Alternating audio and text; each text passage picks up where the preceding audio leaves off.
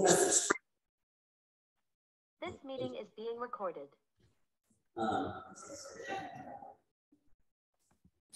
Little Methodist history.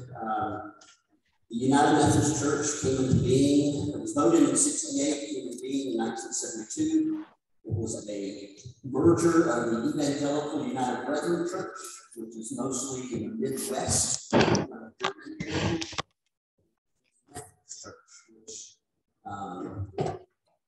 Was a joint venture of the Methodist Protestant, Methodist Episcopal South, Methodist Episcopal North. So that's kind of where we came from. And since 1972, we've been discussing some of these issues. Discussing, what Scripture says. We've been discussing, what our discipline says, how we are to minister to all. These are big issues. So none of this is new under the sun. It's been here. It's just that now, in this particular time and place, there's a little bit of more sense of urgency because there's a definite plan to make a definite decision about how we move forward. And so that's kind of where we got here. And I can go into more detail with all that stuff later if you need to, want to. But there's a lot of conversations that have gone on at the General Conference level. And remember, in the United Methodist Church, the only body that can officially speak for the entire church is General Conference. I could have my own opinion, but I can't speak for the entire United Methodist Church. District superintendent, bishop, they can have their own opinion. They cannot speak for the entire United Methodist Church. Now, having said that, there is the consideration, there's the concern that, if, to quote the scripture from Corinthians, if this part of the body is sick, it affects the rest of the body. And so that's a legitimate concern. We have to take that into account. So in the last, I'm about to say last General Conference, but man, it's been a convoluted mess. COVID did not do us any favors. Postponed once, postponed twice, postponed 3 times. And so there are proposals that a lot of plans were made on. There was a protocol for separation. It was put out there. And a lot of people got real excited about it because there were people from all the different aspects. There were Protestants, there were progressives, there were conservatives, there were centrists, there were just a variety of different people who said, this is our best way of moving forward. Well, when they postponed General Conference again, there were a number of people that said, I don't think that is the best way forward anymore. And so it is still technically alive, but I don't think it's going to go anywhere. And that's Roger's opinion at this point. And others have made that same opinion. There's a group of progressives who have said, we're taking away our support for that. There's a group of conservatives who said, we're going to go ahead and launch a new denomination based on their look at things. So, even though the protocol is still there, it may still happen. Right now, people are moving on as if it isn't. Okay, so that's kind of where we are, general church-wide. Again, they're meeting in 24. And we'll go through this some more, but the book of discipline, again, we are still acting under the 2016, 2021, the last one, that book of discipline. Nothing has changed. Now, there's a lot of people who think they ought to change it, and that happens every General Conference. That's what General Conference is for. Okay, let's tweak this, let's tweak that, let's do this, let's do that. That's its job. But right now, none of the current proposals, none of the current, hey, I think the church should go this direction or that direction, none of those have any weight, official weight. Because they have not been adopted into church law. Now again, we're called to make the decision our best decision according to the information we have. And so that's what we're trying to do, trying to share with you the information that we have.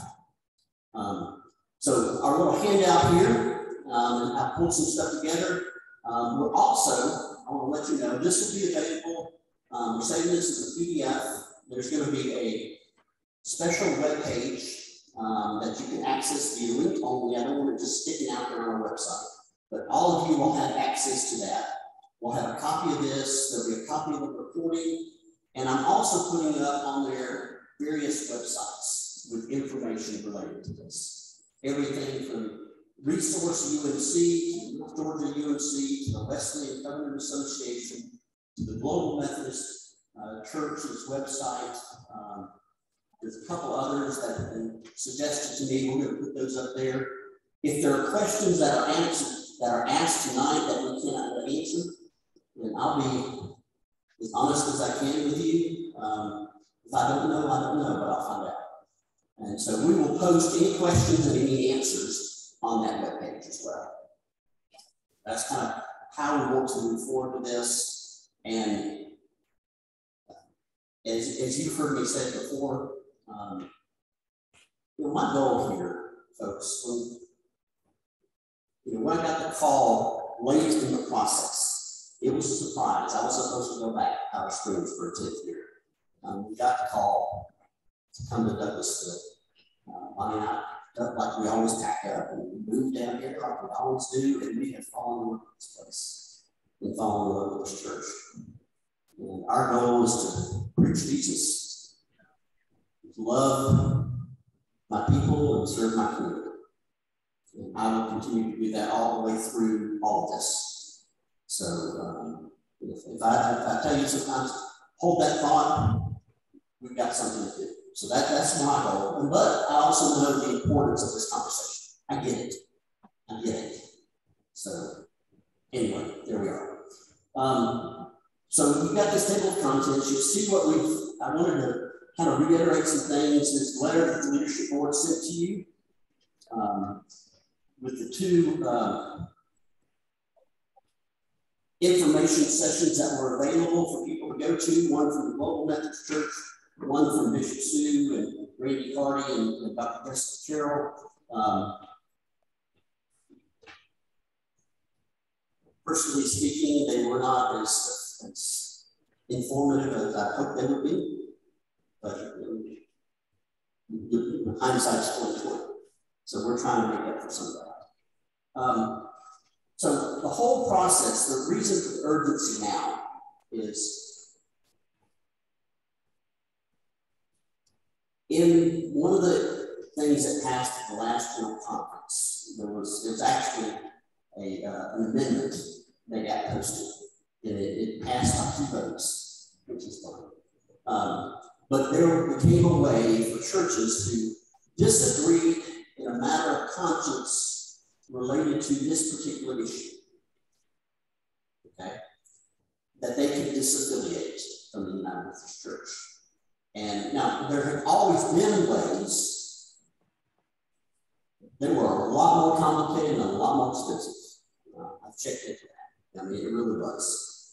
There have been churches that have disaffiliated in the North Georgia Conference a number of years ago. There have been churches that have split, churches that have closed. And I remember serving a church over in Covington, and my secretary was a member of one of the independent Methodist churches, United Methodist, and they were prepared. They had stocked away, some of the members stocked away some money. They had bought some land, and they were prepared to chunk the keys to the DS if they didn't do what they needed to do. And so I heard that from her. I passed on the word. I said, you might need to make a pastoral call. And so they worked it out. They did. But it was touch and go there for a while. So right now, there is a way to disaffiliate. It's a fun word for you. To separate from the United Methodist Church, and the biggest issue there is the trust clause. Okay? 200 and some odd years ago, when the Methodist Church was created, it made sense for the larger denomination to hold property in trust, okay, for the local congregation. That made sure there would always be a church in that location. It made sense 200 years ago. Maybe not so much now. And there's, I think part of that is just our culture. You know, it was our blood, sweat, and tears that built this church. Your blood, sweat, and tears that built this church. I understand this. And so there is, even without the theological issues, there is this issue of us being our own church. That's part of this issue, right? So the disaffiliation process allows the group, if they so choose, to leave with a certain cost and retain their property. The reason this is so urgent is currently that amendment in the General Conference law, the door closes at the end of 2023. Now, again, depending on who you talk to, some people think there'll be another door. Some people say there won't be. And that's conjecture, that's opinion. We don't know. That's the truth. We do not know. What we do know is there is this process now. And so we want to consider it. You know, what does it mean for us? What does it mean for our church? And what does it mean for our ministry moving forward? So you see in here, a message from the cabinet on church conferences. All right, this is from the website, conference website. It talks a little bit about the dates and stuff. And then you see the steps of this affiliation process immediately after that. That's from the trustees, the North Church Conference. That is the legalese from the Methodist higher-ups. This is what it's called. Now, here are the issues. Let's make sure we hear this clearly. I've heard people, and I've had people say to me, we've got to vote this year. And I get the urgency. The process ends next year. But here's the dots and the T's. All right, here's the intricate. Only the church board, in our case, the church council, and then the board, in our case, the leadership board, they are the only entity that is authorized, not the pastor. Only group that is authorized to ask the district superintendent to call a church conference in order to vote on disaffiliation. We cannot ask the DS until January, at least January, sometime between January 1 and February 28th. So there can be no vote this year. It's just, they won't accept it. But, and this is something we've been talking about, is the board's going to make a decision this year. We're going to talk, we talk about it every meeting. We will continue to talk about it. We'll continue to pray about it. And sometime by the end of the year, you know, I'm committed to this. And I think John and the rest of the committee is committed to this. We will make a decision as to whether to ask or not. You know, that's the first decision that has to be made. Okay, there's that. We understand that if the board says, no, we don't want to have a church conference, that is making a decision. Now, that's just, it is. Part of our heartbreak and part of my sleepless nights is saying, okay, what's going to cause the least amount of harm to this church, to my church? And so that's kind of where we're going back and forth. That's why I've been going back and forth. The board votes. If they vote yes, we want to have a church conference. All right? We present that certified to the district superintendent sometime between January 1 and February 2. We send that to them.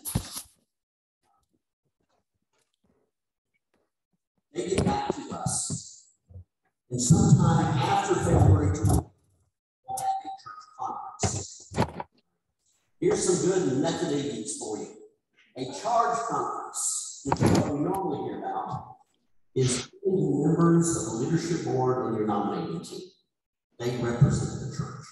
So a charge conference, and that's what we normally do. We have one every year. Our charge conference this year is November 13th. That's where we turn in nominations and we accept the apportionments and all the other stuff that goes with bureaucracy. A church conference is where every professing member goes. Okay, so this obviously I think is a little important when we talk about church conference. We would ask for a church conference. It would happen sometime after February 28th. We don't know when. And I appreciate you see the disaffiliation checklist. This comes from the North Georgia Wesleyan Covenant Association. We've had a group look at that and check. I tweaked it just a little bit, added a date there, but it is accurate as far as I can tell. As far as I can tell, according to the rules and regulations of the conference. So this is kind of the process right here.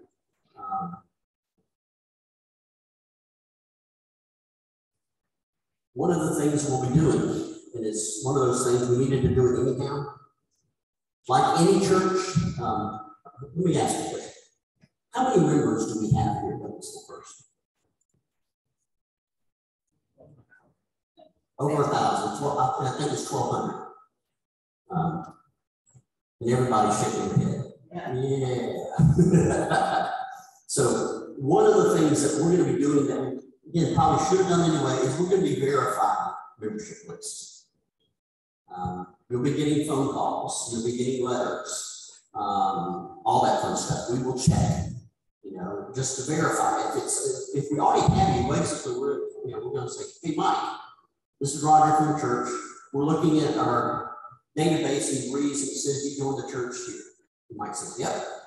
Thank you very much. It's been verified.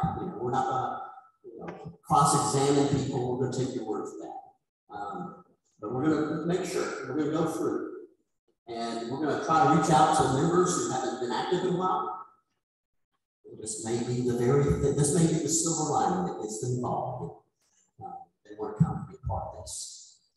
But at the church conference, when we vote, if we vote, you will have to be present. You cannot Zoom in. You cannot vote by proxy. You cannot vote absentee. Okay, you've got to be there. And my understanding is it'll be by paper ballot. I think it's, and we will find out that day. There will be tellers and they will count and they will present the findings that day. So, again, process. You see here, I'm looking through this. It's a 2/3 vote of those professing members that are present. So it's not 2/3 of 1,200, it's 2/3 of 300 or 500 or 250, whatever's there. So that's going to be an important day for people to be here. After the church votes, again, here's some more details, and we'll get into that a little bit. To vote whether to disaffiliate from the United Methodist Church is only one of the votes that we have to make, one of the decisions that we would have to make. Do you remain independent? That means you're not affiliated with any denomination. Do you want to go to the Global Methodist Church? And that's where we have the most information from, is the new denomination. Do you join with the Free Methodists, the Nazarenes, the Wesleyans? There's other smaller Methodist churches. Do you become a part of that? I was talking to someone the other day and said one of the advantages, and you got to be honest, one of the advantages is that the apportionment bill goes away. Thank you, Jesus. I'm going to be honest with you. But then, where do you get your pastor? That becomes a real serious question. If you go in a different path, how do you get pastor here? What does that look like? You lose your umbrella under the United Methodist Churches nonprofit status. We have to go out and get our own nonprofit status. But again, it's not terribly complicated, but it does take some work. I've worked with some who've done that before, and I've actually had a conversation with some folks here about what it would take to do that. So there's a lot of other questions that we would need to come to terms with if you decide not to go that, if you decide to go that route. After annual conference, okay, so we'll say that's March 15th. If you vote to disaffiliate, at annual conference that year, early June, the clergy session, we're the ones that voted. We did it this year. There were 70 that disaffiliated. It was sad. There were tears shed, but there wasn't any ruckus on the floor over it, and I don't anticipate that, going forward.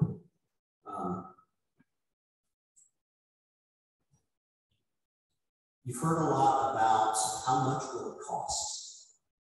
Okay. Currently, in each conference business different. That's part of the fun of this. Currently, North Georgia is actually one of the, I think, fairer of the conferences. There are others that add a whole lot more than North Georgia does. But from the moment disaffiliation occurs, say that would be December 31st of 2023, you would owe the 12 months prior apportionments, which we normally pay month by month. So that will have already been paid. That's $80,000 is what we paid. And then you would owe another 12 months. So there's $80,000. And then you would pay a portion of the unfunded pension liability for clergy, which, when I was at Powder Springs 2 years ago, I looked, and Powder Springs is about half the size of Douglasville. 40,000, the portion that's 80,000. And at that point in time, Powder Springs owed 40,000 back in the unfunded. But since then, there have been some funds that have been transferred into that cross denomination. And so now, as of last week, it showed that Douglasville owed an additional 35,000. So a little bit less, it's come down. So you're talking $115,000 to $120,000. That is the check we would have to write by the end of 2023 for the disaffiliation of that place.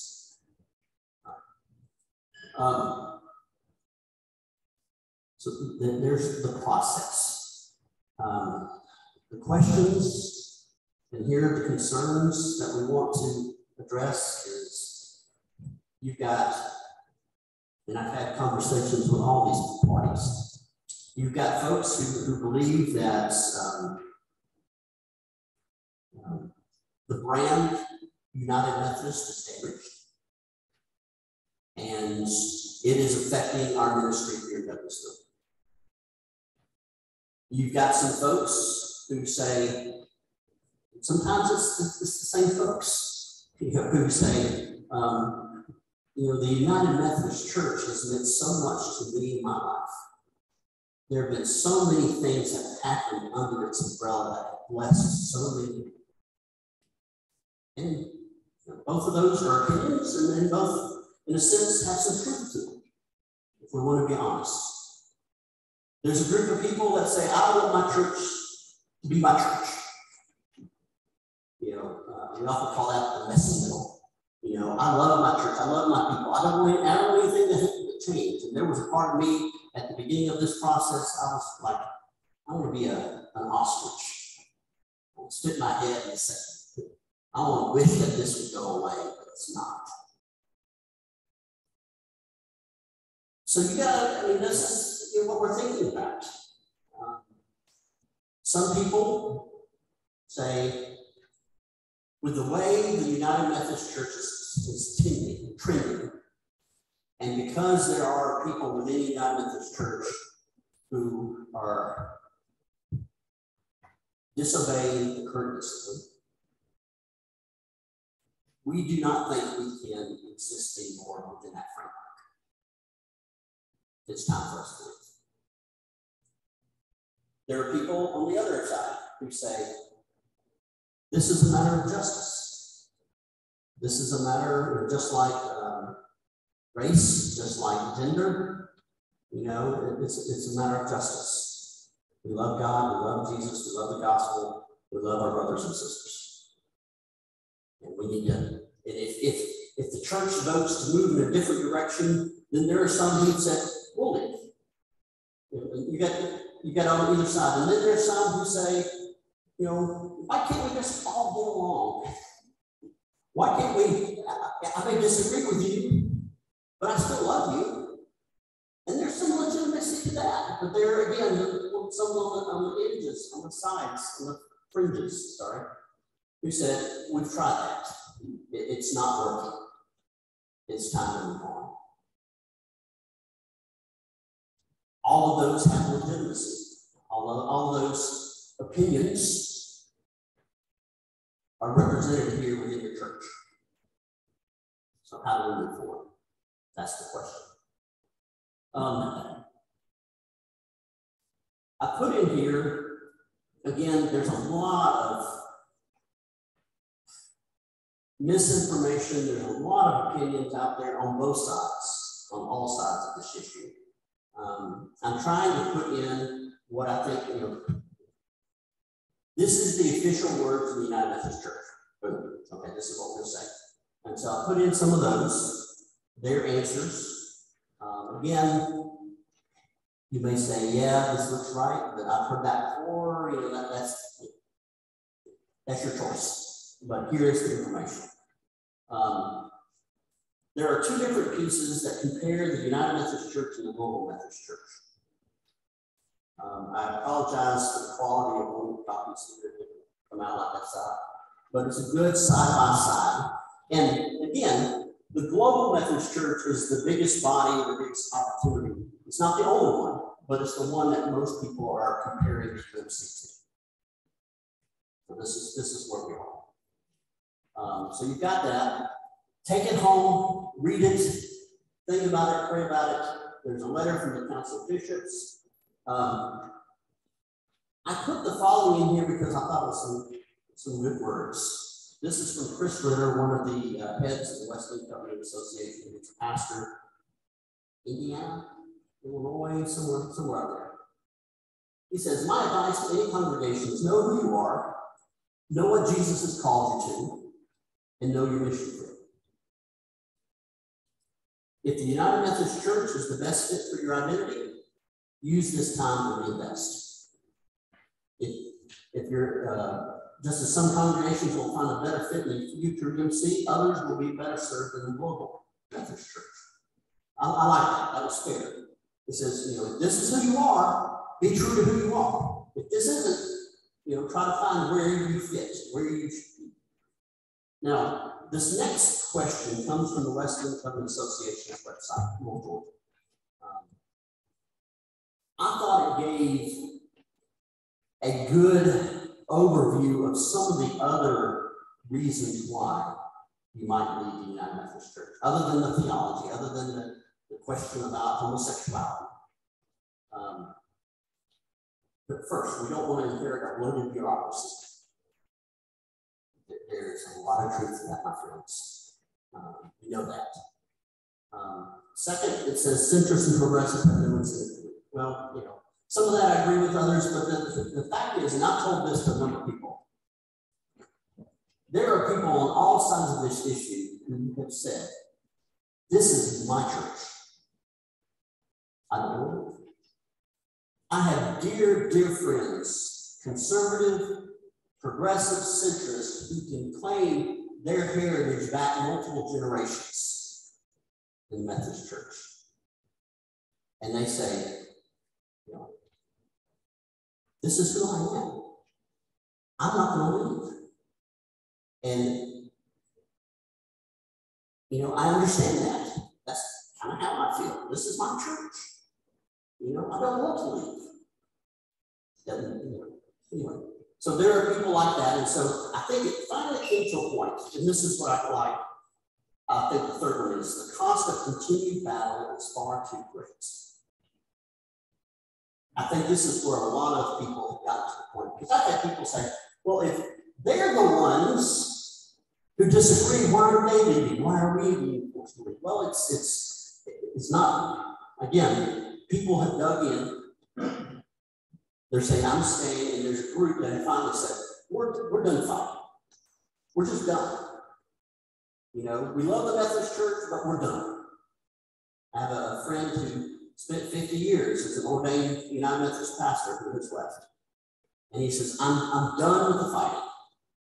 I want to go someplace where I can really focus on the ministry. Now, I've also heard friends who say, let's stay in the United Methodist Church and let's focus on the ministry. So both of those are legitimate, but there are people who are tired of the fighting. I think that is a legitimate reason. That's one we haven't talked about as much. Fourth, it's unwise to focus on me. One of my greatest fears is to come to this church conference next year and the results are announced and a group of our church cheer and a group of our church burst out into tears. I pray to God that will not happen, because that says they're winners and losers. And what loses most of all in that is the gospel of Jesus Christ. I've seen this too. There will be people, there are some of you who are faithful, mature Christians. You'll find a place to worship. I don't worry about you. But there will be some who are brand new to the faith, some who are on the edge, and they'll look at all this fussing and fighting and this inflammatory language, and they'll say, I'm done with faith. I am done with Christianity. That is so sad. And I pray that it will not happen. And so finally, it's theological sounding peacemakers rather than conflict sustainers. And I get both sides. As a pastor, we're called to be a pastor, but to be a prophet as well, to be a priest. And so there are times when you need to stand up and stand firm. I've got a good friend in Florida who is the prophet's prophet. Andy, I've seen him, I think he was in the news, and he is standing up for what he believes, and he is gung-ho. That's not my call. But there are times when you need to stand up, and other times when you need to pray for peace, and other times when you need to just say, hey, God, go with you. My blessings go with you. Even as much as that would hurt. I like this reason for hope. My brother Billy Mayhew has his brother in Northwest Texas. And so they've been talking about this. I just love the language here. So I invite you to read that, and then the focused prayer for that. Let's pray for God's wisdom and direction for everyone in our denomination. Let's pray for those who disagree with. Let's pray for God to fill us with grace and respect as we move forward. Let's pray for our local church and its mission. Help people find and follow Jesus. As we go through this season of discernment, I want to reiterate, first of all, for my own faith, we'll be having Holy Communion every Wednesday night, 5 o'clock in the library. You are welcome to come partake with me. This is in addition to what we do on first Sundays. I just feel like there's something powerful about the Lord's Supper that we put together. So that's 5:15, and then at 5:15 to 5:45 every Wednesday, again in the library, we will be praying for our church, Douglasville First United Methodist Church. We'll be praying, and I would love for you to come and pray with me, so that God will be glorified in all that we do and all that we say in the weeks and months to come. So, do you have questions? If you have a question, write it down, stand those to John.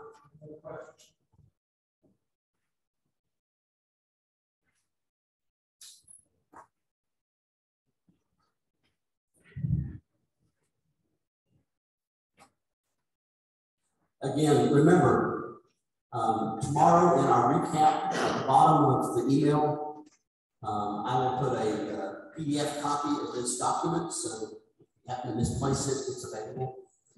We'll have a link to the website with other resources, and try to have answers to questions and stuff as well. So we want to make sure everybody has this information. The church council will be voting to let the congregation vote on the side. We're committed to making that decision by the end of this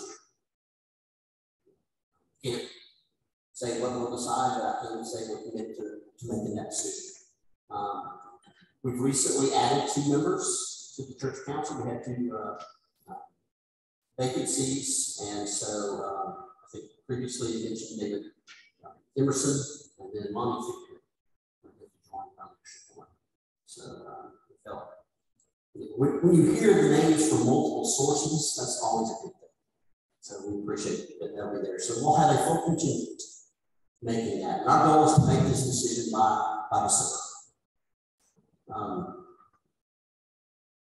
With the United Methodist plan to unite or join with the Episcopal Church. That one's above my pay grade. I do know there are conversations with Episcopalians, Lutherans, Catholics about doing ministry together, but nothing like that. No official, I don't think so. But if you want me to, I can do a little more research. I'll post a link about what's the latest.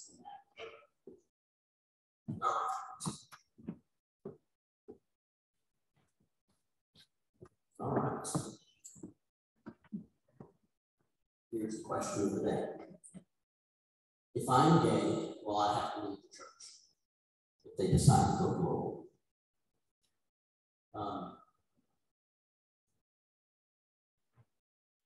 Our current United Methodist discipline says every person is of sacred worth. Every person is a child of God. I can't say what the Global Methodist Church will do, per se. I mean, there are indications. You know, I say you're here, you're a part of this congregation, we're going to love you.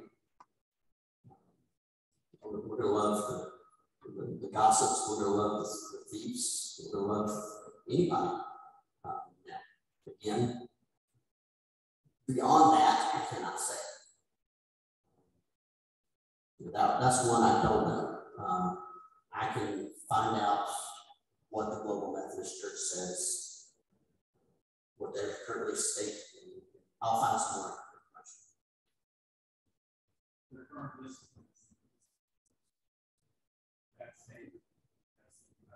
Okay. So yeah.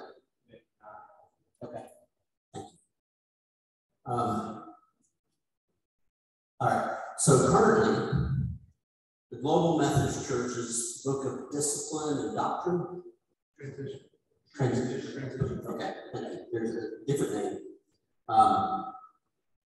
Has the exact same word. So they just have the same thing. I would say at least 90% of the documents are exactly the same. The articles of religion, all the things that the Methodist Church was built upon is exactly the same. So now, application, we don't know. I mean, we don't know because the Global Methodist Church is brand spanking new. We don't know.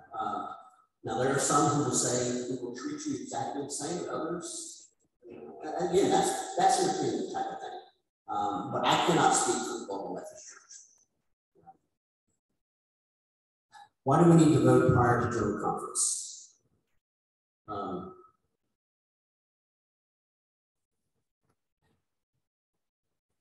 We don't know what General Conference will decide. We don't. There's a lot of talk that General Conference will provide other avenues out. But again, at this point, it's conjecture. We don't know. We don't know. There are people who are saying, why don't you wait?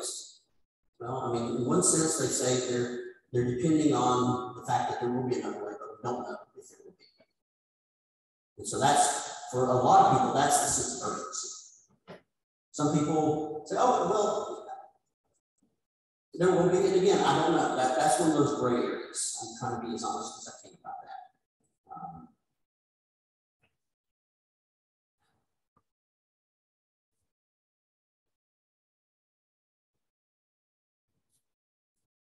All right, it's a UMC currently governable with 19 annual conferences professing they will not enforce our whole vote.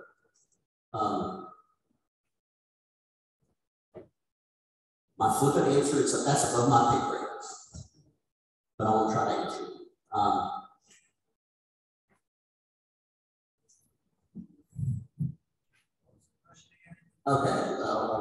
Is the United Methodist Church currently governable with at least 19 annual conferences professing that they will not enforce or uphold the General Conference vote, the last General Conference vote regarding this issue?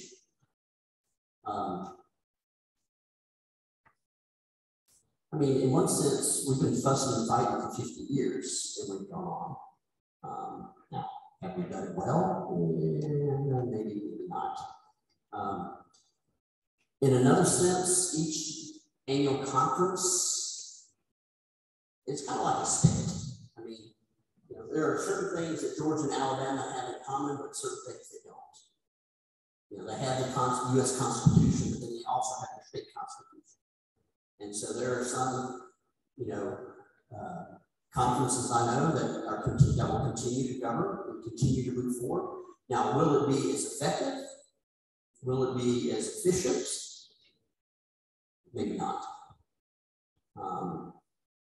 You know, thank you for that question. That's a tough one. What is the real timeline? Is there one? Well, this is the one we have before us.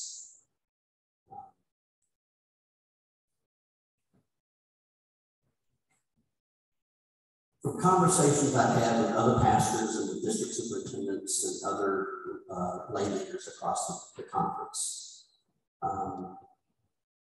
there's a belief among a certain portion of those folks that after 2024 or even 2028, there will be opportunities for churches to leave. And so if the book of discipline changes, now again, if the book of discipline changes, it has not yet. Let's be very clear, it has not changed. So some people think there will be an opportunity. So if, you know, Douglasville stays and 6 years from now something happens and the General Conference votes on something that you don't like, then there's still a possibility that you could say, hey, this is it. But all of that is conjecture at this point in time. This is the one timeline we have available to us at this point.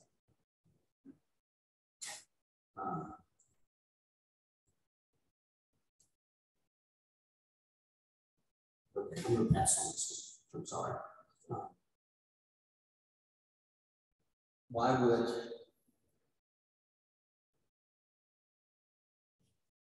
the General Conference feel it's necessary to change the book of discipline?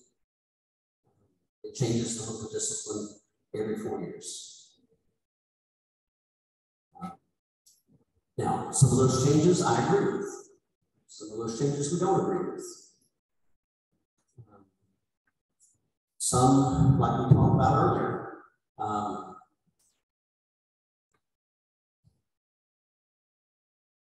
the church has changed to the better in terms of race, in terms of gender, in terms of diversity and inclusion within the church. I think the church has gotten better over the years. I read an article.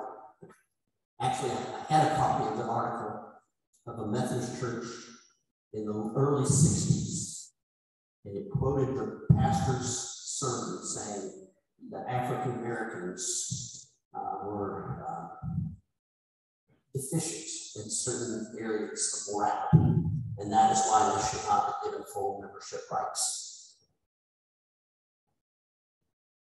I'm glad we've changed. That needed to change. Now, again, this is kind of where we are. You know, do we agree that this is the time or place that we need to change and move in a different direction? That's why we're having these conversations. Now, language and terminology matter. Okay. Sometimes we use a word, and some of us will look at that word and will think, "Oh, this is the greatest thing since sliced bread." And other people will look at it and say, "That is awful."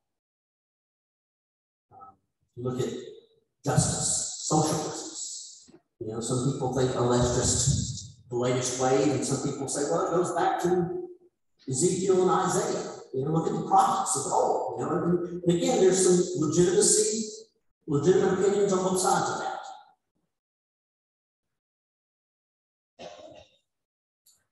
You know, we want to try to be careful of using words that might be harmful. And if this was your question, or if any of those questions, always feel free to come up and talk to me personally. You know, I'll be glad to have that conversation more offline. Any other questions? Yes, more?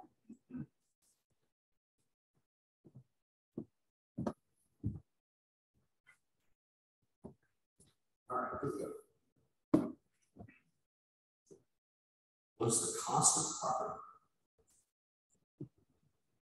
I think we're insured for $5.5–6 million.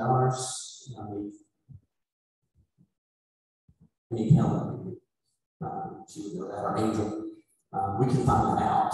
But I mean, that's close. Okay, thank you, Dale. Yeah, so that's, again, if we had to go out and buy exactly the same thing, that's how much it would cost.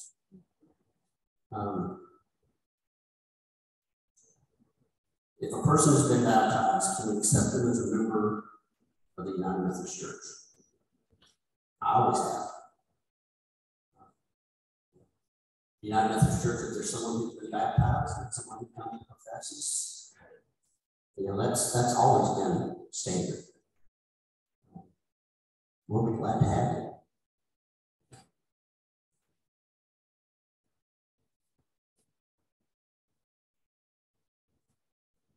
Again, this next question is above my pay grade. I don't know. I have opinions, but I don't know. Why hasn't the Board of Bishops enforced the discipline that is written?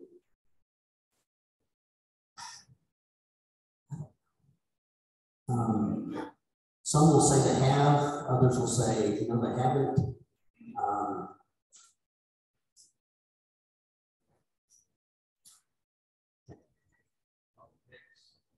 There's part of that. Yeah, part of it. Politics is a part of it. If no decision can be made until after 28-23, why have so many churches here in North Georgia already left?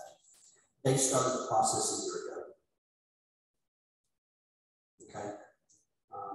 They had the same kind of timeline, so they were having their church conferences in January, February, March of this year.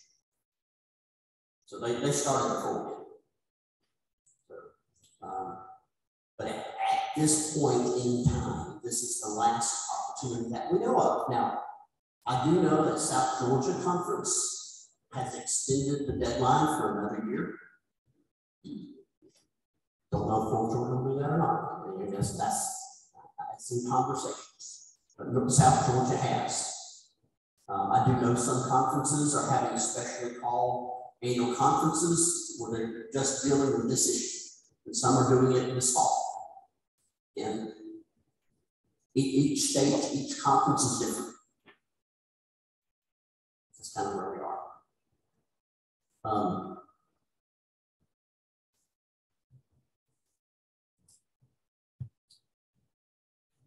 One more.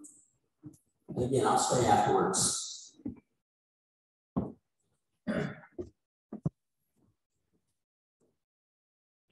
We disaffiliate and pay what you described, $1,500. Who owns the facility? This local church does. That's the issue. It's not trust, man. Correct. Correct. The conference does no longer own property. And for some people, that is the issue. I think that's a big part of the issue. For some people, the theology is a little bit harsher. For some people, the brand damage is priority. For some people, the cost of the bureaucracy and the trust costs is a big part of the issue. But then on the flip side, you talk about the history of the ministry, the connection we have. You know, we have missionaries in 100-something different countries. We have decades of history in doing ministry in certain things, in certain areas, doing effective ministry, proclaiming the gospel, all these things. You've got that. There are, just like America, you know, I would venture to say that sometimes in the last 8 years, you have disagreed with one of our United Methodists, one of our American presidents. Would that be a fair statement to say? Sometime within the last 8 years, you disagree. Okay? And we're still here. We're still Americans. Can I ask you a question? Yes, ma'am. I've read through all this. It looks like the United Methodists and the Global Methodists are in agreement on everything. Just about what brought the secular churches to disaffiliate? What was the main thing that they were so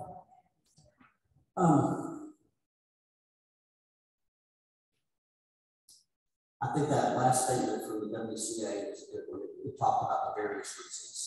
I think there are some, in most of those churches, most of the 70 churches that have already disaffiliated were small family churches. I think owning my grandfather's church was a big part of it. You know, my granddad, I can point you to the Campton United Methodist Church in Walton County. My great-great-grandfather was the first lady in that church. And there have been members of the Thompson family, that was my grandmother's maiden name, who have been a part of that church ever since. And if there ever was a church I would want to own, it would be that church. So there's some of that. There's some of it that says, you know, we're tired of fighting. Every year, all we hear about is the fight and the fuss and all this other stuff. And our community thinks, in a lot of those churches, the communities were pretty much in 100%, I wouldn't say 100% were. Most of those churches that have already disaffiliated, the vote was 90% above. They were pretty homogeneous. Now, a lot of churches in Metro Atlanta, you know, I used to tell people, Powder Springs and Cobb County, I said, we're a purple church. There's some blue and there's some red. And there's a lot in between. And I think a lot of the churches that were more mixed in their beliefs have not, but I think now is when you're going to start seeing that. And I think for us, that's why we're having this conversation now. So some of it was theology. Some of it was that we didn't think that this was, you know, this is what the United Methodist Church should believe. I think a lot of it had to do with the trust clause. A lot of it had to do with, in their community, and again, I got rural kinfolk, in their community, the United Methodist Church was not a good name. Whether rightfully so or not, it is what it is. And so they said, hey, we would be better off on our own. And a lot of those, well, I can't say that, I don't know. I've heard that a lot of those have remained. That have not moved to the Global Methodist or anywhere else. I don't know that for certain. I can find out. Did anything you have to do with the bishop? I've heard just so much bad things about with this. Is she not one of the primary reasons for this?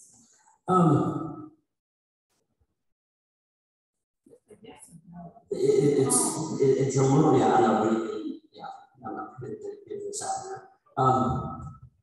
Let's talk some more. And again, it depends on who you talk to. There are some that are saying, I mean, that she's kind of opening the door to other things. I mean, she's a former lawyer. And she's very, very intelligent and knows how to play the game well, political game well.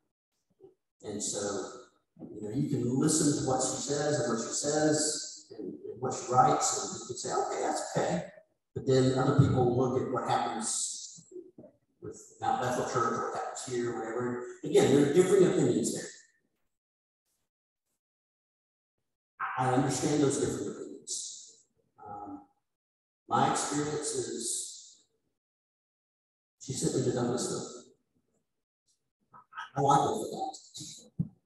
I appreciate that. I had talked to her assistant and said, hey, I just felt like at some point I was being overlooked. Doing my job. And boom, 2 weeks later, they got a call to come here. So I appreciate that.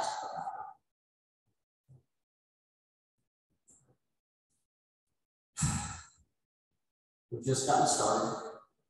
Please continue to send me questions, and I will try to address these questions on our website as well. Let's continue the conversation. Hopefully this has been helpful to an extent. I know how these things go. For some people, this was a disappointment. Nothing new was said. For some people, a lot of new was said. And maybe, hopefully, it cleared up a little things, or maybe it just made it as clear as mud. That's the nature of these things. But we will continue this conversation. I'm committed to that. I'm committed to this church. I'm committed to you. I'm committed to doing ministry here in this church. And ask another meeting. We can play. I want to sing. I want to sing as we finish. All right, who could be glad to lead us in singing? I want to do the Memory of Christian Fire Life.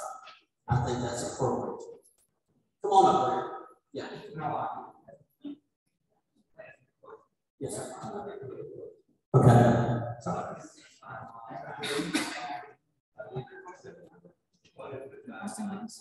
Look better.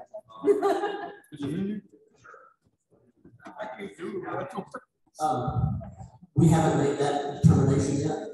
I'm open to hearing if you want to have more conversations. You know, today's purpose was to lay out the information. Here's the process. Now, the other conversations, again, I'm committed. If we can have those conversations, be kind, be compassionate, be spirit-led and spirit-filled, then I'm open to having those conversations. I don't want us to be demonizing the other person who disagrees with us. And so that's what I'm committed to. If we can make it happen without that, if we know we're going to love each other, then let's have that conversation. But let's talk. I mean, like I said, we haven't made that determination to answer your question. We wanted to have this one first and then see where we go from there. Yeah.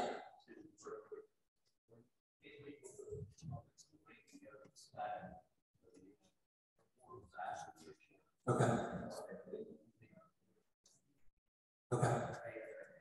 Okay. All right. We'll take that. Thank you. Yeah. Found some word. It's in the faith we sing, isn't it? It's in the faith we sing. Faith we sing. All right. What? 2, 2, 2, 3.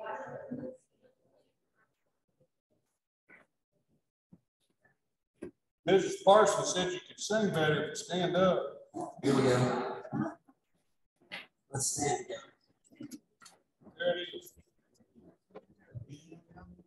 We are one in the Spirit. We are one in the Lord. We are one in the Spirit. We are one in the Lord. And we pray that our unity will one day be restored. And they'll know we are Christians by our love, by our love. Yes, they'll know we are Christians by our love. We will walk with each other. We will walk hand in hand. We will walk with each other. We will walk hand in hand. And together we'll spread the news that God is in our land. And they'll know we are Christians by our love, by our love. Yes, they'll know we are Christians by our love. We will work with each other. We will work side by side. We will work with each other. We will work side by side. And we'll guard human dignity and save human pride. And they'll know we are Christians by our love, by our love. Yes, they'll know we are Christians by our love. All praise to the Father, from whom all things come, and all praise to Christ Jesus, from God to His Son, and all praise to the Spirit who makes us one. And they'll know we are Christians by our love, by our love. Yes, they'll know we are Christians by our love. Thank you. I apologize if I offended anyone inadvertently. Well, inadvertently too. It's always good to do. You know, I was trying to be as honest and as authentic as I could, and I pray that if you did not get what you needed to hear, please talk to me. Let's continue this conversation. Let's continue to do the ministry of the church. You know, that's what we're here about. We're going to continue to glorify God. We're going to continue to proclaim the gospel throughout all this, no matter what the results. I want folks to say at the end of this, that church did it well. They may have disagreed with each other, but they loved each other well. And I think we can be an example to the community because of that. So thank you, my friends. Good to see you.